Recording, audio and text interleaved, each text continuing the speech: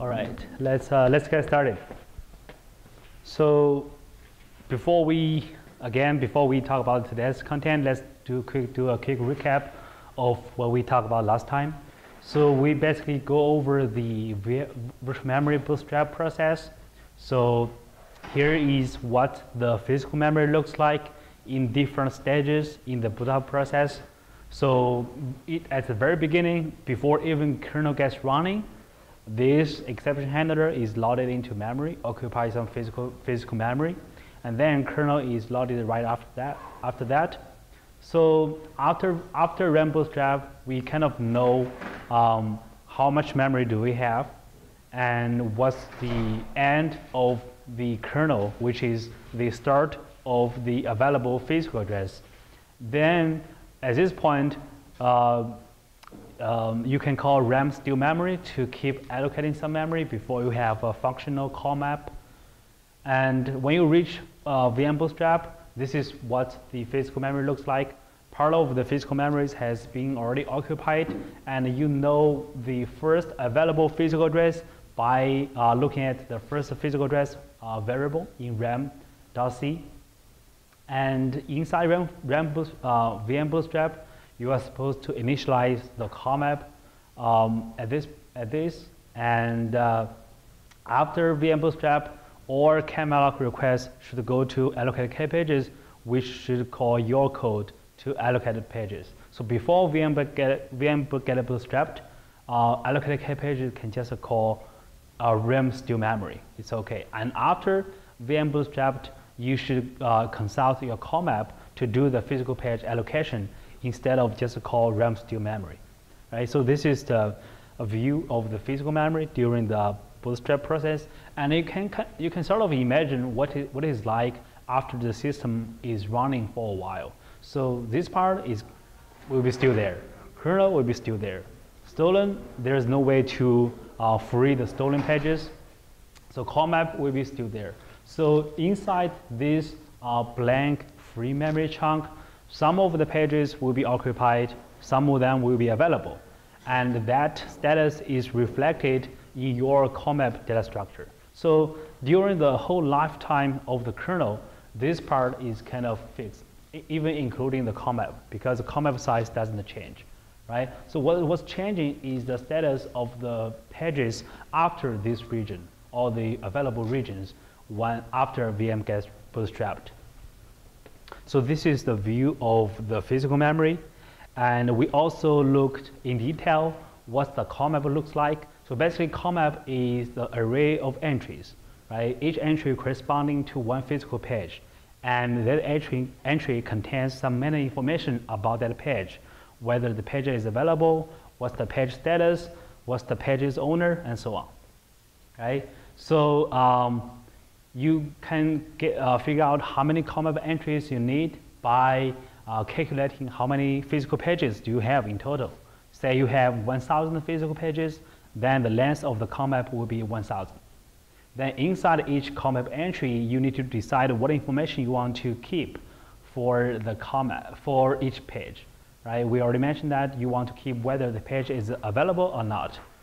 And you also want to know when you call allocated K pages, how many pages exactly was allocated. So later on, when you call free K pages, you can free exactly that many physical pages. And you also need the owner information so later on, when you do swapping, you can notify the owner. We will talk about that in next recitation. So for now, you can keep your call map minimal.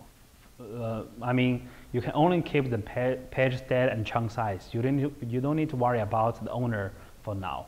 And later on, when you do need to record the owner information, you can just add more fields to the call map entry.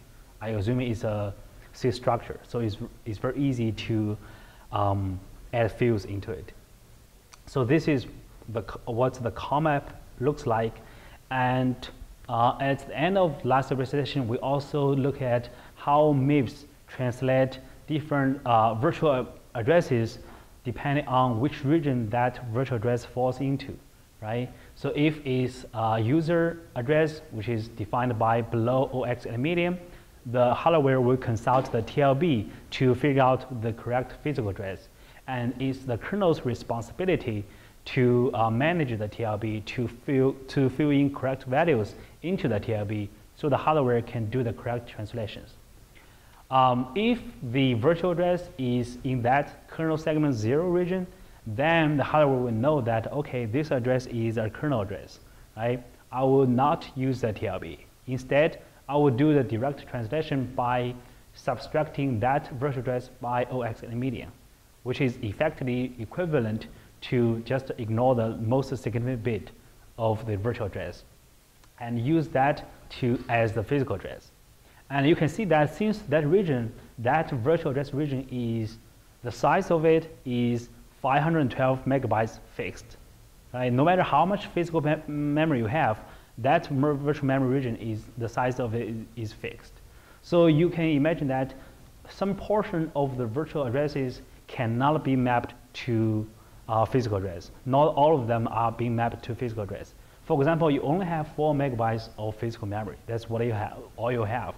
And you access some virtual memory that above this 4 megabytes region, say somewhere here at the top of the region, then the hardware don't really know how to handle it. You get some bus error and something like that. That's because you don't have enough physical memory. And similarly, for kernel segment 1, we have the similar mapping, just that the hardware will adopt a different caching policy. So in this assignment, you don't need to care about the kernel segment 1. You don't need to worry about that. Similarly, for kernel segment 2, it's not used in this assignment. You don't need to use that either. So what you guys will be dealing most in this assignment is the virtual addresses in user segment, which is belong to user program, and also in kernel segment, which is the kernel's own memory. And if you kind of know this figure, you will have some idea of the questions like why the kernel virtual pages has to be continuous, right? That's the one requirement in allocated K pages. You cannot just give in n arbitrary pages. That n pages has to be continuous, both virtually and physically. That's because we don't have that TLB mapping capability in kernel for kernel addresses. And you also know that when you find some victim to swap out, when you don't have physical memories, you cannot choose the kernel pages because we don't have that TLB in the middle to help us capture whether that page is swapped out or not. So once you allocate the physical page, it stays in memory. It will never be swapped out. So that's basically what we talked about last time. Any questions before we go on? Okay. So today we're going to talk about the user address space. So last time we basically covered the physical page management, the call map stuff. This time we'll talk about the user address space, including how to design the page table, what's the user address space looks like, and how to handle the TLB and virtual memory fault. So first, page table. As you already know, page table is a mapping between the virtual and physical addresses, right? The functionalities of the page table is quite simple. Given a virtual address, find me a physical address associated with that virtual address, right? So you will realize that in earlier assignments, you have some other similar data structures like file table, which is a mapping between the file descriptor and the file handle. Right? You have a mapping. And also process table is a mapping between the process ID, which is integer, to the process structure. So you have all kinds of these mappings. And for a map, you would easily imagine what's the requirement or what's the interface of the map. So the functionality of the page table is nothing but what a normal map should provide. So given a virtual address and given an operation, you get these two information in the VM fault handler. So say user want to access this virtual address, either to write it or read from it. So the page table should be able to tell me that first of all, whether this operation is valid. So say user wanted to write to virtual memory.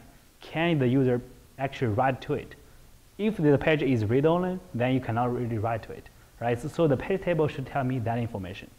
And the second information, which is more important information, is that if the operation is valid, which is most of the cases, then get me the physical address associated with that virtual address. So this is the requirement of the page table. You want to keep this in mind when you design your actual page table structures. And how many of you have already have some page table structure written? How many of you have done with the Chem 1 and Chem 2 test? That's good. Half of them. Yeah. Others may want to catch up because you are really supposed to get that part done already. And so we'll talk about several design alternatives of the page table. And the first one, which is the simplest one, will be the linked list. And so a natural way to implement a map is that internally you have a list of all the map entries, right? So every time you are being asked that given a virtual address, tell me some information, you just traverse that list or array, and then you return the corresponding list. It's a list, not an array, because different users may have different memory footprint, right? Some user programs may occupy a lot of memory, in which case you need a lot of entries, while others, like being true, being false, only occupy 1 or 2 pages. So the size is variable. That's why you cannot use a fixed size array to handle to use it in the page table. And so if you adopt this design option, then it's quite intuitive that each linked list node is an entry in the page table. Then you link all those nodes up. This will be your page table, right?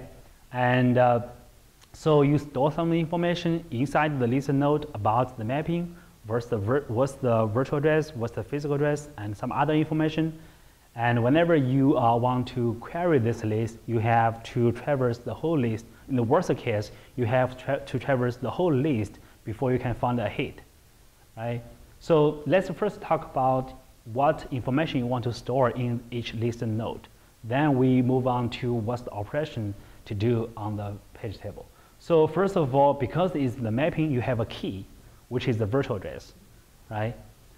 Note that this virtual address is not some arbitrary virtual address. It's the virtual page's base address, which is always 4K aligned, right? For a virtual page, you always want to use some aligned address as the key to represent that virtual page, right? In this case, we're using the base address of the virtual page. So this virtual address could only be the multiples of 4K, right? 4K, 8K, 16K, and so on.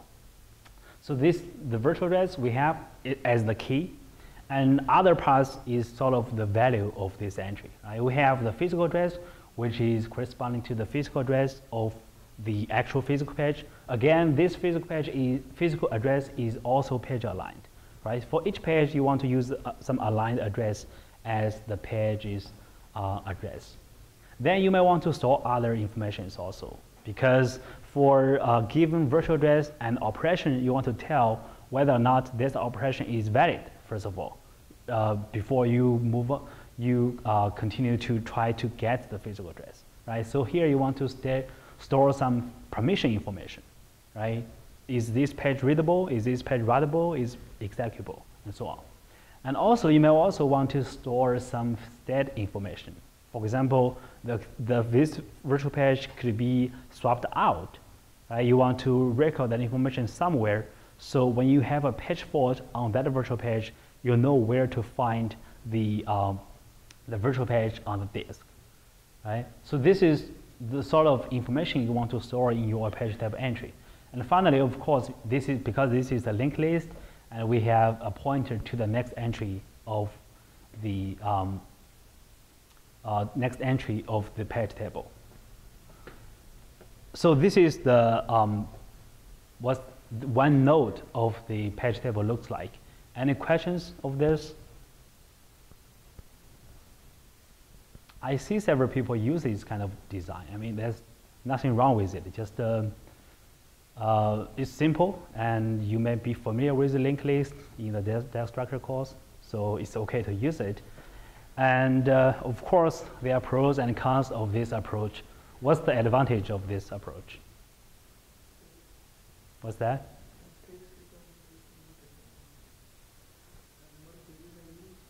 Yeah, so you can imagine that most of the user virtual address will be sparse, in the sense that in all the 2 GB virtual pages, only a tiny portion of the pages are actually being mapped to physical pages, right? So if you use a linked list, you are very flexible on how many pages you need. You can allocate as many as page table entries on demand, which saves some space, right? So the page table size depends on how large the user program is, right? If the user program is really lightweight, like Bing2 and Bing4, you end up using much less page table entries.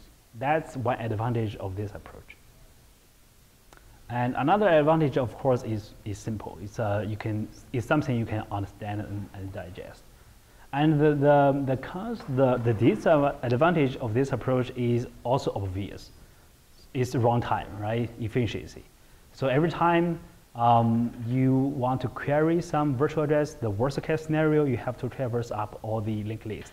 The complexity will be big O N, right? That's the price you pay. But for this assignment, efficiency or performance is really not the concern here. So it's okay to use this kind of linked list. And in terms of space efficiency, actually, suppose that most of the virtual pages will be used. Then what's the efficiency of this in terms of space? So how large is one table entry? Where page table entry. So first of all, you have a pointer, which is fixed 4 bytes. Right? You have virtual address, physical address, again 4 bytes each. You have 12 bytes already. Then you have some other information like permission state, and if you do a really good job, you can compress it to another 4 bytes. So it's 16 bytes per entry. Right? Imagine you have a bunch of this, and it's more obvious when you compare to the next design alternative, which is the actual page table. So for each entry, you need 16 bytes, whereas in the later design alternative, you only need 4. So speaking of space efficiency, or it's really a two-side thing, right? So on one hand, you can allocate you can be very flexible about how many page table entries you need. On the other hand, you do end up using more memory or using more bytes for each page table entry.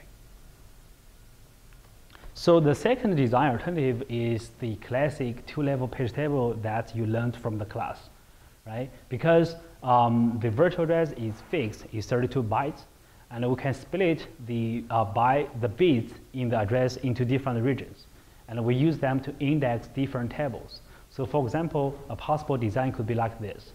I use the first 10 bit. This is the lowest significant bit. This is the highest significant bit. I use the higher 10 bit as the index to a first level page table, right? Because I have 10 bit, how many page table entries do I need to allocate here? 2 to the power of 10, which is 1K. 1K entries here, right? So the first 10 bit, you can use the first 10 bit to identify the entry in the first level page table. Of course, you have some fixed pointer in your address space structure to identify the base address of the page table, right? Given the base page table base, given the index, you can think of the 10 bit as index is integer. You can find the entry in the first level page table. Given this entry are supposed to point to the base of the second level page table, right? So then you can use the middle 10 bit as an index again to index this array to find out the entry. The arrow should point to here. It's, I think it should point to this entry. So finally, you locate this entry, and this entry contains the base physical address of the page, right? So this is one page, and then you can use the last 12 bit as an index into this, as offset into this physical page to figure out what's the actual byte, right? So as the kernel, you only need to worry about the first two steps, which is locate the entry in the first level page table and the entry in the second level page table. Then you can just, then you are pretty much done. You got the base address of the page, and you just fix up the TLB entry and you'll be done with it. You don't need to worry about the 12-bit offset. So this is the classic two-level page table design.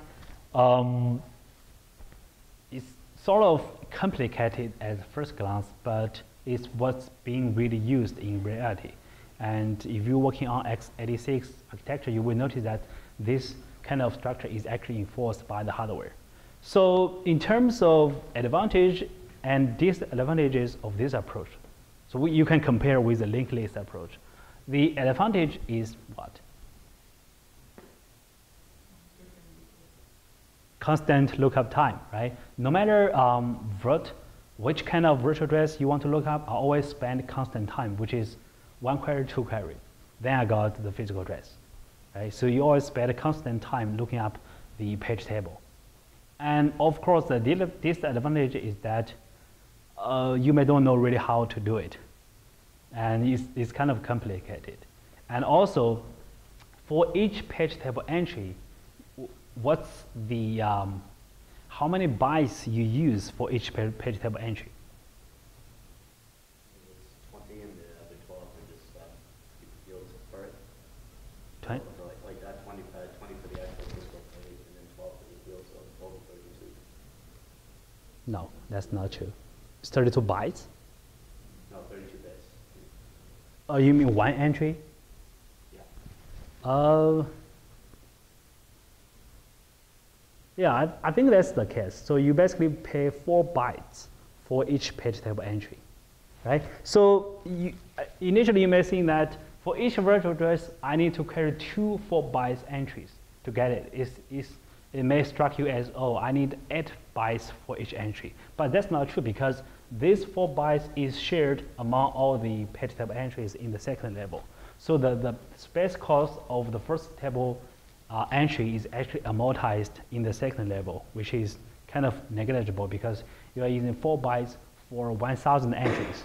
4 divided by 1,000 is 0. So you basically pay 4 bytes for each page table entry, right? And also you don't have to allocate this whole chunk for every entries, right? You can allocate this. You can allocate the second level page table on demand, only when you need to access it.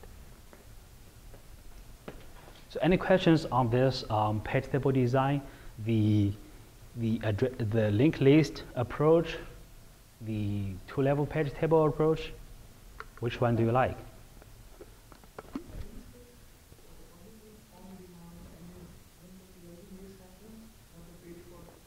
So there's only one first level page table.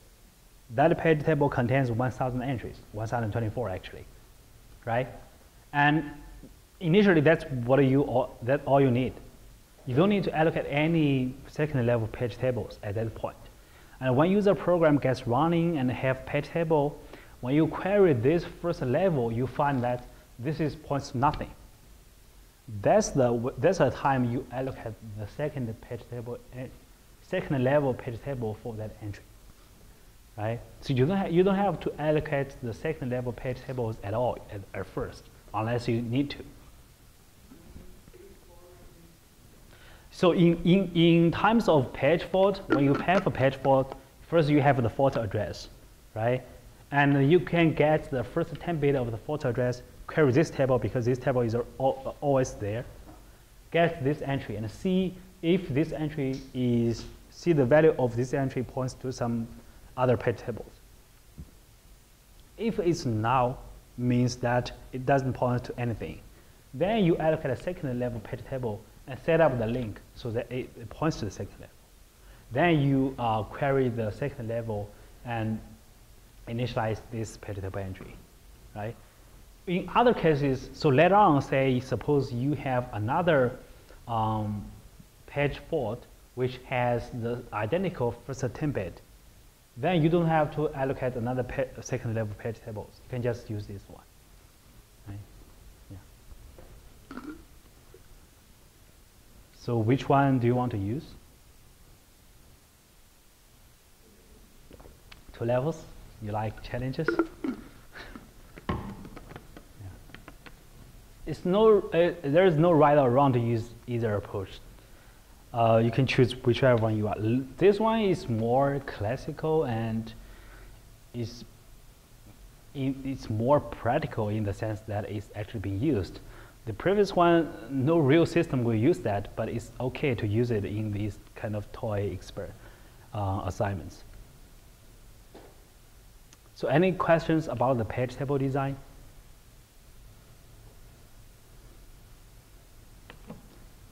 Okay, good. So let's move on to the user address space. So you at this point, you all kind of get familiar with what the user virtual address looks like, right? Somewhere in here we have a code segment, and which contains the code of the user program, and we have a data segment for the user, which is the statically allocated variables, and we have a heap which grows upward.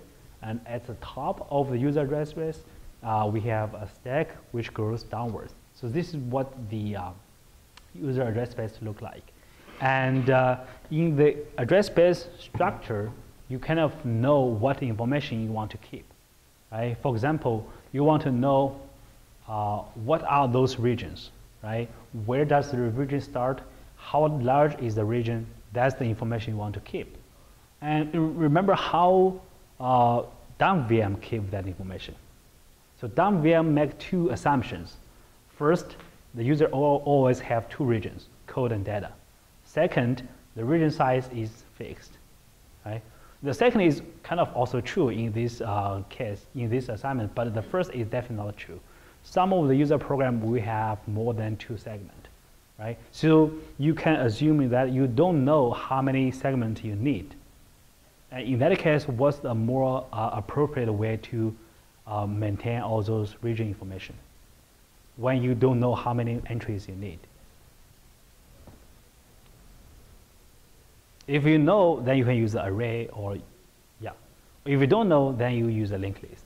That's basically how you do it, right? So you can use a linked list of all the region informations to keep where the regions, where's the region start address, how large is the region.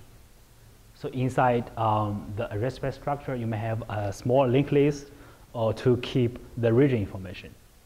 And then heap and stack is sort of a special region in the sense that their size can change, right? For code and data region, their size is really fixed when you load them into memory. But for heap and stack, their size change, right? So those are 2 special regions where you want to deal with them separately. And of course, you also want a page table pointer. Either is, if you use a linked list, it can point to the first node of the linked list, page table links. If you use a 2-level page table, you should have some information of where the base address of the first level page table is. That page table base variable. You might want to, if you want to use this design, then you will want to store this address somewhere in the address space structure. So this is how what you should keep in the address space structure. And okay, so there are a couple of, so whenever you have design a structure, you always need to consider how to initialize the variables inside the structure, right? So there are a couple of questions here. So first, where the heap, so even before that, how do you know where the code and data region is? So you have a small linked list, initially is empty. When you do ASST create, so you create an empty linked list in the address space. Then when the user program gets running, you should already have some information, have some knowledge of all the regions. In the middle, what happened? How do you initialize that linked list of all the region informations? Any ideas? So how do you know where the region starts and how large the region is?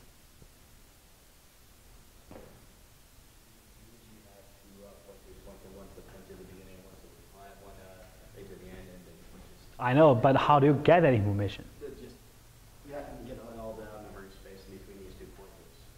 No, how do you initialize the pointers? So how do you know the address of this?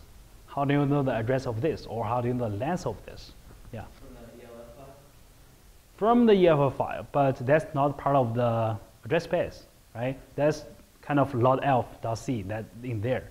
Remember that last time when we talked about the interface of the address space, we mentioned one interface called ASST3 region. This is how the other part of the system, which is a lodelf, tells you as a virtual address, virtual memory system, or about the region information, where the region starts and how large it is. And also one extra piece of information is what's the permission of that region, right? So for example, in ASST3 region, the lodelf will tell you that here is one region, it starts from here, the size is how many bytes, and the permission is executable, read-only, but not writable. This is the information you get from ASST3 region, right? So you can think of as a layer where there are some entries in the layer is the interface call to the virtual memory system. Below that, when you receive the ASST3 region call, you are supposed to remember that information, right? That's how you figure out how many regions are there in the user address space. So after that, you have a code region, a data region, and all that. So now the next question is where the heap starts. So the ASST3 region will only tell you that there's this region, fixed size, that we can know from the ELF file. But we don't know where the heap starts. That's another question you need to answer. You need to figure out. But an intuitive thing of the heap is that it should, because it grows downwards, so we don't want the heap, for example, start from here. Because if start from here, then soon after we will hit the code region, right? We are kind of limited by this. So you want the heap region to be the last region that there is no region after this heap region, right? So you kind of get some idea of to decide where the heap start. It should after all these regions. Again, you have this information by traversing all the regions and found the one with the which is the last one, and you set the heap start to be right after that. This is how you initialize the heap region.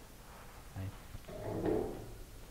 And the second question is that, so there is the trick thing about this code segment. So lodelf will tell you as a virtual memory system that now I'm going to define region. It's executable, it's readable, but not writable, right? Then, okay, you remember this information, you keep that in the small linked list of region information. Then the lodelf will actually try to write to that region because that's how the lodelf works. It reads from the disk, load into memory. By loading, it means write. So if you don't do anything special in the VM fault, you will really get confused because, okay, when you will get a VM fault, say, on this virtual address. And you will get, okay, somebody is trying to write to this address. But according to the region information, all the virtual addresses inside this region are not writable. It's only readable. Should you reject it? Normally you should, right? You should enforce this kind of permission. And if somebody wants to write to a read-only page, you should reject that. But this case is different though, because This is the first time somebody ever tried to write to that region. Actually, it's a lot of try to write to the region. You should allow that. So there are two cases here when you receive a write request to a read-only page, right? If it's lord elf, you should accept it, because otherwise lord elf cannot do it, cannot do his job. If it's not a lord elf, then you should reject it. So you sort of have a dilemma here of have a hard time to determine how you want to react to the write request to a read-only page, right? And these two function calls are the key to the solution. So lord elf is kind of polite in the sense that before lord elf try to write to a read-only region, say for example this one, it will call a function which is a kernel function, no user can call it, called ASST3, which basically tells the virtual memory system that I'm going to load some content into memory, and in the process I might need to write to some write-only page, right? So you can imagine what you can do in the prepare load. Inside ASST3 load, you can scan all the regions. If the region is not writable, you set it as writable, but you also make a backup of the original permission information, right? So in VM-fault, you don't have that confusion here. If it says writable, then it can write, even though the original permission may not be writable, right? So in ASST3 load, it allows you to do some bookkeeping to be able to write to that code region. Then after load elf is done, it will call another function called ASComplete load, which tells you that I'm done with the loading. Now you can close the backdoor. From now on, all the requests should be enforced, meaning that if somebody else wants to write to this code region, you should reject it, right? So you can imagine that ASST3 load is kind of opening a backdoor so that load elf can write to it. And ASComplete load is kind of you close the backdoor. Don't allow any unauthorized operation on the pages. This part maybe a lot for you to digest at this point if you haven't worked on it yet, but you will soon realize that the usefulness of these two functions.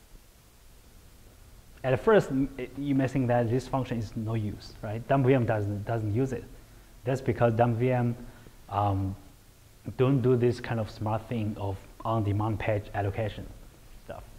And once you have this, you have to think of all the cases where the memory can be accessed. Any questions on this?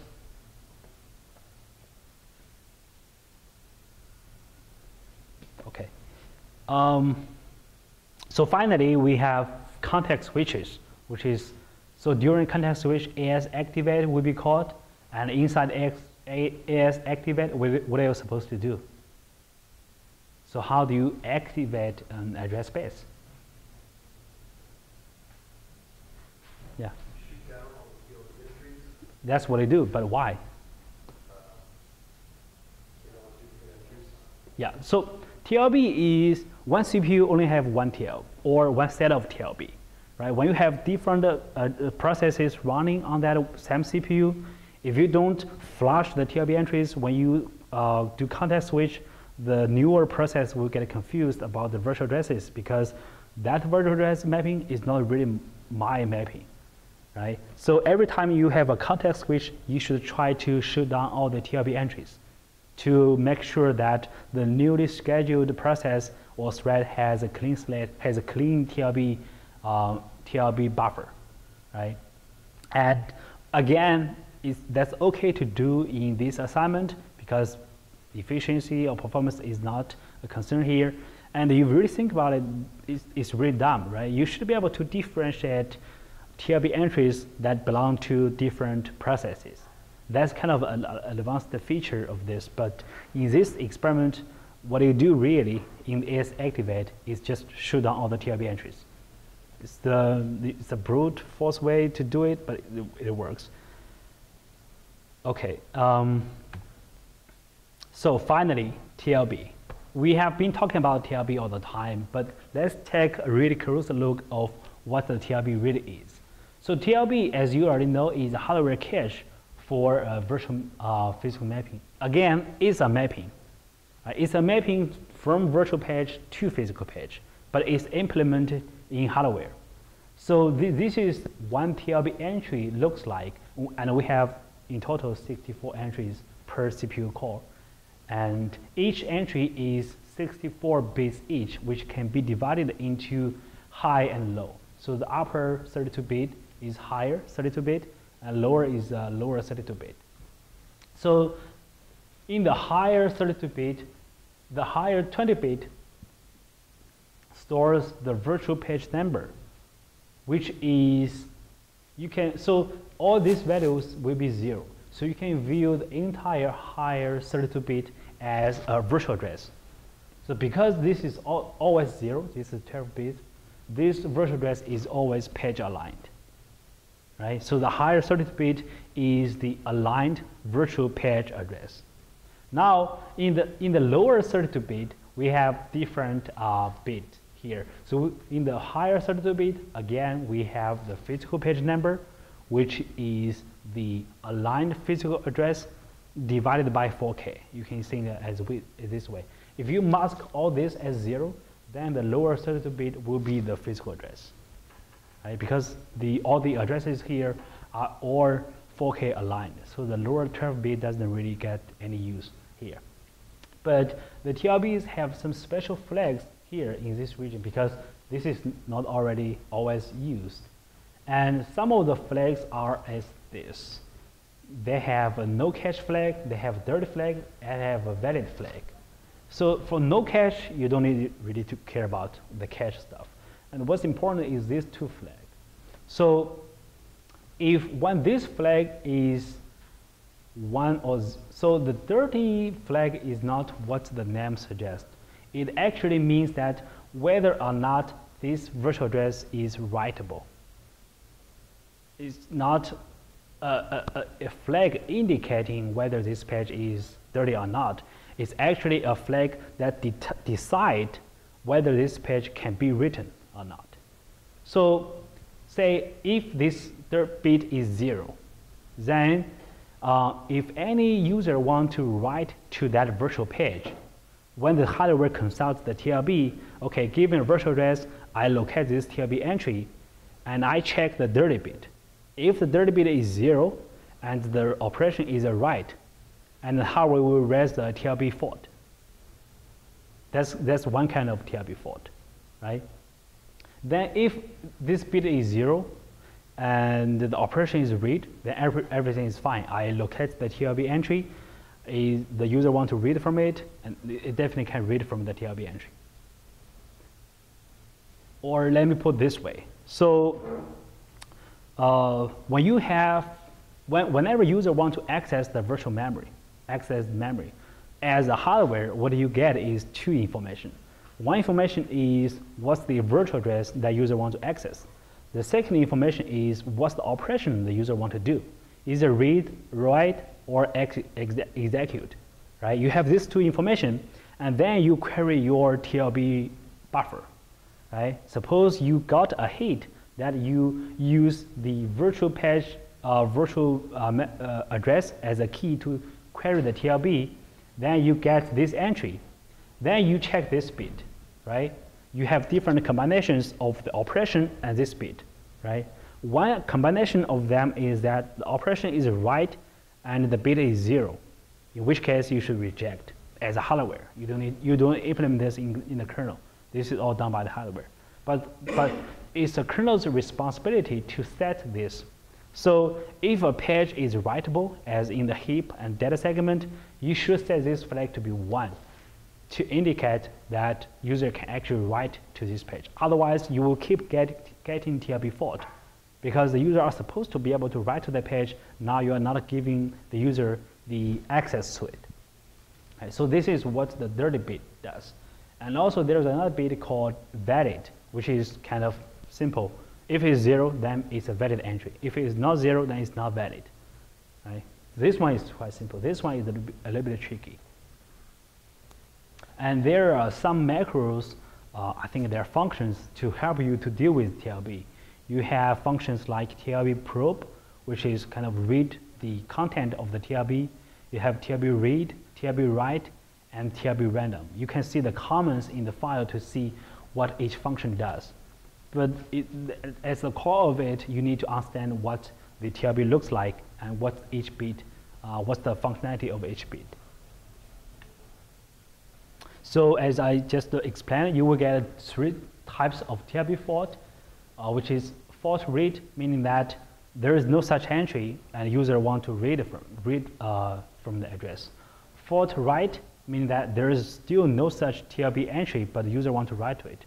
And there is a third type of fault, which is just what we have described in the corner case, where the user want to write to a virtual page. There is already a mapping there, just that the 30-bit in that mapping is 0. So it's a special TLB fault called TLB fault read only. Right? So in VM fault, you get what's the fault address, what's the fault type. This is 2 information you get in your VM fault handler. Then you need, given different combinations of the fault type and address, you need to handle the TLB fault. So finally, let's take a look at how to deal with the virtual faults. So when you reach a VM fault, that's one function you wrote. This is probably the most complicated function in this whole assignment. What do you know? So depending on the fault type, if it's a fault read or fault write, you know that, okay, there is no TLB entry for this mapping. Right? If it's VM fault read only, then you know that you know more information. You know that there is already a TLB entry for that, just the 30-bit is 0, but the user want to write to it. Right? So this is the information you get. And so whenever you have a VM fault, you first check if the fault address is a valid user address. As we have seen in this figure, there are plenty of empty regions in the user address space that points to nowhere, meaning that if you receive a VM fault, that the virtual address is somewhere here or somewhere here, you know that it cannot be that case. It's an invalid user pointer. And in that case, you should reject that VM fault immediately. Right? So first you need to check if the fault address is valid. Then, if it's valid, it must fall into one of the regions, either code region, data region, heap, or stack. And the next step is to check the permission. Right? Only the I would say only the code region has a special permission, which is read-only. Right? You really need to check if it falls into the code region and the user want to write. In that case, you should reject. That's the case where the user can violate the permission of that page. After you check the fault address is valid user pointer and operation is valid, then you check whether it's a page fault or not. And you have, I think you have answered this in the coding questions to differentiate TLB fault versus page fault. Right? When you have a VM fault, you do not necessarily have a page fault. Right? It's just that it may be just that the page is already there in the memory. There is just no bridge in the TLB to connect the virtual to physical mapping. Right? If that's the case, then there is very little you need to do. You just fix up the TLB entry and you are done. Right? That's the most simplest case. So check whether it's a TLB fault or page fault or both. Right? That's the thing you need to check. And if it's a page fault, which means that you need to allocate a page, or not necessarily, either allocate a blank, fresh physical page, or you need to swap in a page from the disk. We'll talk about the latter case in the next recitation. And for now, let's assume that if it's a page fault, then you need to allocate a physical page, which you can use your allocated pages or some other page allocation function. You need to interact with the call map to reflect that that page has been already allocated, right? So once you get a hang of that physical page, you get the physical address. Right? You have virtual address, you have physical address. Now it's time to update the TLB entry so that this mapping is correctly reflected in the TLBs.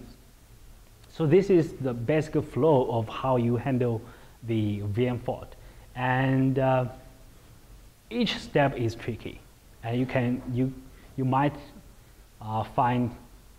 be confused in every steps.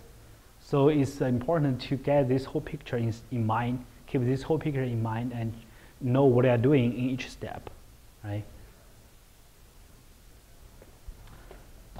So this is basically what I have today. Any questions on this? Yeah. So like, use a program tries to write to read-only memory. Yeah. Basically deciding whether to reject it or kill the thread. By rejecting it, I mean kill the thread. Okay. Yeah. Because at that point, you know that the user program is malbehaving, so you know it's you should kill it. And you should really get started working on this. Otherwise, you have no idea of what I'm talking about. Right?